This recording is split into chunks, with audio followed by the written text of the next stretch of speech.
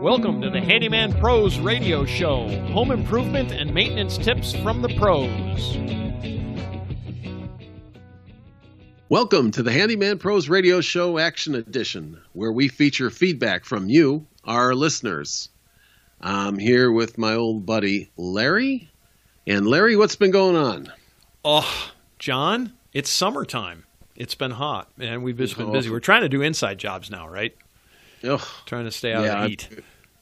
Well, we've got some outside stuff going on, but I'm not looking too forward to that. But it is what I hate that saying, but it is what it is, kind of thing. And we gotta do what you gotta do. So gotta do what you gotta do. It is what it is. We're good. So, we got an email from Charles this week. Charles left us a message. He said, I'm installing can lights in my ceiling. Is there an easy way to mark the ceiling?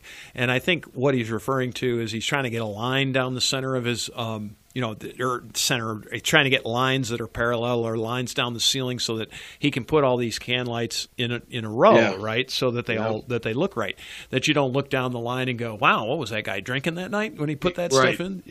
Right. So, yeah, we've got a couple of ways. There's the old tried and true fashion of snapping a line, but snapping a line is actually pretty difficult.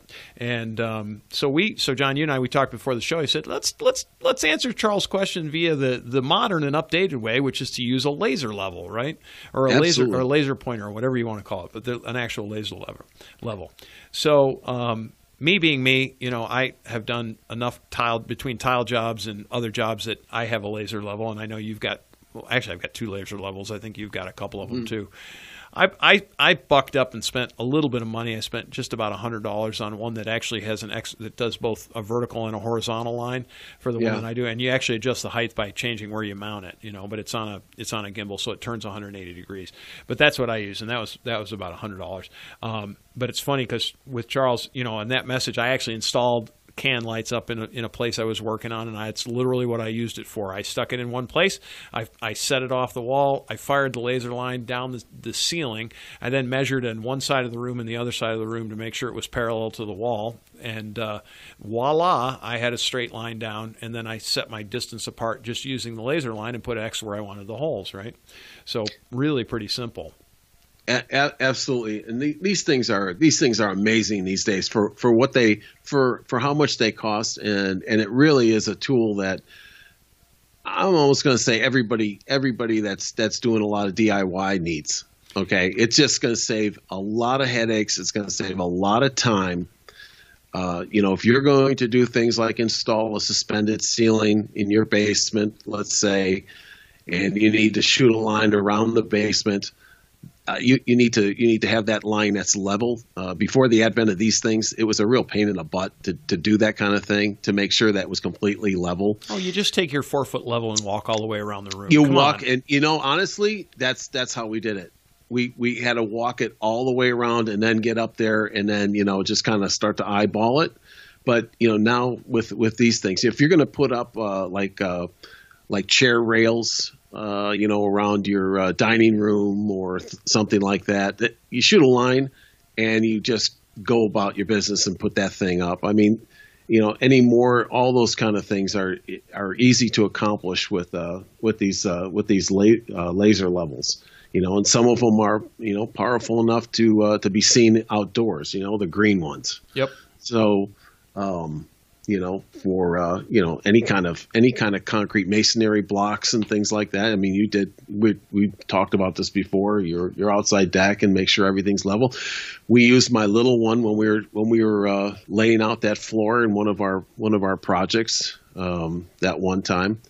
To make sure that the flooring was straight. Yep.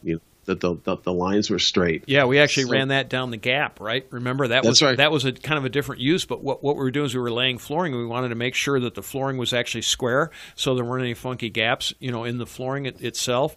And we shot a line just straight down the edge because optically in that room, if you'll remember, it didn't look right because the wall was off. The wall was way off, and if we would have run that flooring the way that wall was, you would have looked in the door from the hallway and seen that the lines on the flooring were sideways. Yep. So that's an additional use. We talked about using laser levels on our show about hanging pictures and mirrors and things. Definitely very, very useful for anything like that. What else can you use it for, John? I mean, I know you have this habit of going down by the airport and trying to shoot down airplanes with it, but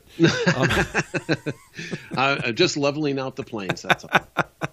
I'm just kidding. Don't do that, by the way, folks. Yeah. Hey, if you have one that you can see outside, maybe you're doing fences, posts, on your deck. It's endless. It really any is place endless. that you need to level things off. You don't want to, Larry, you're talking about snapping a line, which is fine. But when Charles was talking about the ceiling here, you're not going to be snapping a line on somebody's ceiling. You can. It's just really hard to do. With the chalk. With the chalk line. Yeah, not with the chalk line. You can run a string. The problem is it's hard to measure it, right? To get it really right, it's hard to get it measured. It's really hard to get it done. Exactly, especially when you're on a ladder and stuff. It's really nice to be able to stand down.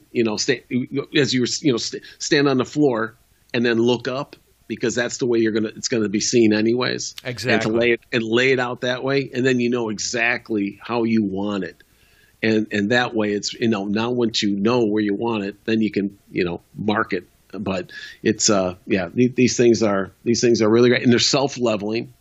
They can be, right? So we were going to talk about that one. So here's the differences, right? So for about $25, you can get yourself a laser level. It's probably not self-leveling, but right, that's the one I carry in my bag. It's just a little one that's not self-leveling. If you're good with just a regular level, you can make it. You can level it up. You can get it level. You use the level up underneath the laser pointer, right? I mean, that's how you do it. So some of them have an actual ball in the non-self-leveling, have a ball, and the small one that I have, John, which I use mostly for picture hanging, has a ball in it, so you can level it up just by reading the ball, just like you're using a level. So that works out really well. And then that one you actually pin to the wall. If you're doing like pictures and stuff, you just put 2 pinholes in the walls. It's actually got a pin mount, and boom, and you fire that thing up. It shoots a line about 15 feet straight down the line. It's perfectly level. And by the way, when you do this stuff, back off and look at it. So back off to the back of the room and make sure it's level, especially if you're working in an older house, because, oh boy, walls settle and stuff. Sometimes it's an optical illusion. So you want to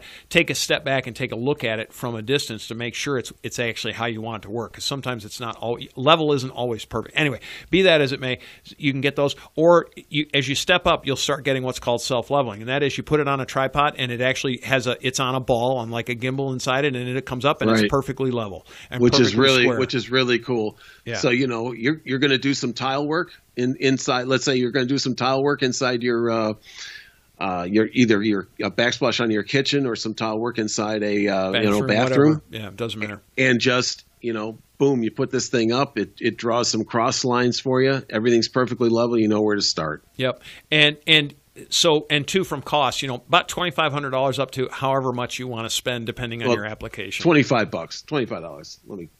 Yeah, what'd I say? 2,500. Oh, excuse me, 25. I meant 20. That's 2,500 pennies. Yeah, about $25 up to, for a really high quality one, you can spend thousands, but you can get them up to $300 or $400. I wouldn't suggest you spend that. The one I bought is a self-leveling one. It happens to be made by Johnson. It was about $100. Came with a tripod, its own tripod. So, you got it all in a kit. And it fires up, and it actually has like a 40 or 50 foot range, and it'll square a room. So you can use it all the way around the room. It really works good. It just depends on your application, but I would tell you definitely think about getting a laser level. Anything else, John? I think that's it. All right. Well, don't forget to join our Facebook group at Handyman Pros. Join in the conversation. Send us an email at questions@handymanprosradioshow.com, or go to our homepage and up on the right-hand corner, leave us a voice message. We'd love to get your voice messages out on the mail, or out on the air, out on the mail. Where am I going with the mail, John? Oh, it's because I'm looking at my bills. Don't ask me. Yeah, it doesn't matter. Right? You're slipping. I'm slipping. But anyway, well, we appreciate it, and we will talk to you next week. Ladies and gentlemen, if you've enjoyed this podcast and have derived some value from it, here's 4 things you can do. 1, tell your friends about this podcast. 2, hit subscribe on your podcast player. While you're there, leave us a review. 3, subscribe to our newsletter by going to handymanprosradioshow.com and click on the subscribe button. We'll inform you of upcoming events, shows, and give you actionable tips for maintaining your home and property. And 4, send us an email with your questions to questions@handymanprosradioshow.com. That's handymanprosradioshow.com. That's our show for this week. Thanks for listening. We'll see you next week on the Handyman Pros Radio Show.